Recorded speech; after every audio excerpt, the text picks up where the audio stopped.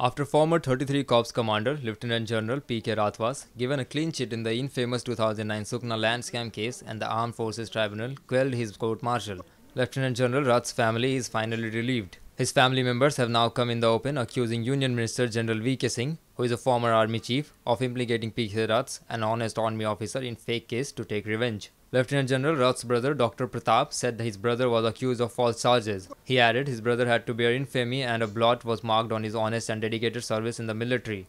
Dr. Prakash also said he is thankful to the AFT for adhering to a fair approach and bringing the truth out.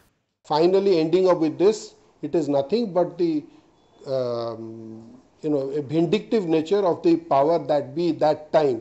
It was Lieutenant General B.K. Singh who was then the Eastern Command chief, and then subsequently took over as the army chief, and subsequently he has shown his true colors by showing what he was and putting everybody into trouble. He used Lieutenant General Rath to pursue his own image of being clean.